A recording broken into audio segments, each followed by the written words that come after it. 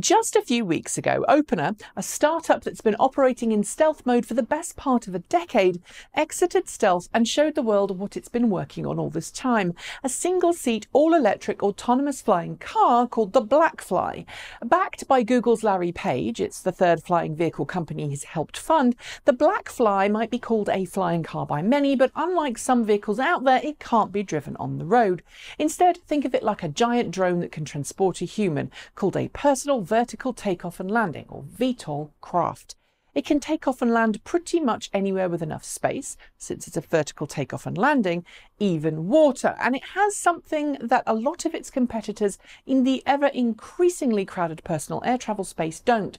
It's already flight approved in the United States and Canada as an ultralight vehicle.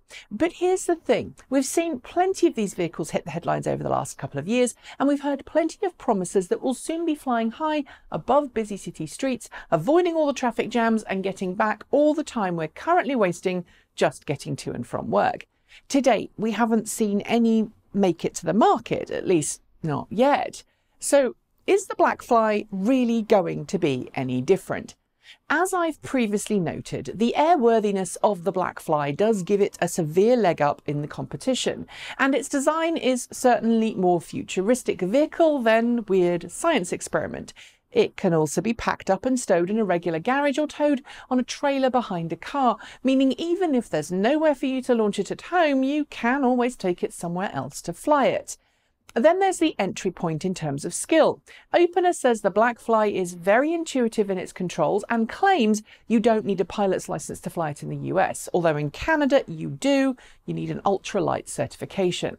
There's also an autopilot system of sorts to take care of landing or flying, and 3 backup control systems should keep you in the air.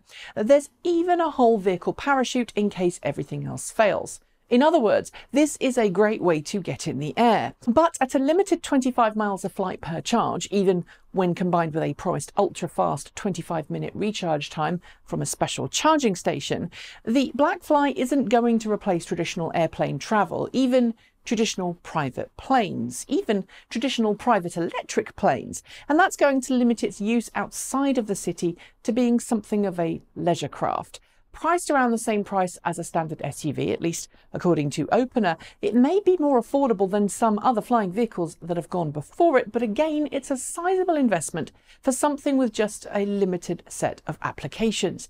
There are, however, some exceptions where owning a Blackfly might work for private owners. For example, if you live on the west side of the Puget Sound in Washington, or any similar area with large bodies of water splitting areas of population up, a Blackfly could help you get from one side of the lake to the other without relying on ferries or taking a long drive. Private ownership, though, is probably going to be something for the wealthy, and while I can see some people buying one to have in their garage alongside a Tesla Model S or X, I don't think your average car driver will be handing over their wheels for one yet. So what of corporate ownership? Well, that might be different. It's conceivable that the Blackfly could be used in busy cities to get you from point A to point B far faster than you could using an underground metro system, allowing you to fly from one tall building to the other without having to worry about congestion in the streets below. But to do so would require fully autonomous operation, because we wouldn't want VTOL personal craft crashing into each other or buildings. Although that wouldn't necessarily be a problem. Autonomous flying is easier in some ways than autonomous driving, since you're not sharing the skies with other humans who are going to do unpredictable things, like walk across the road or wobble into your path on their bicycle.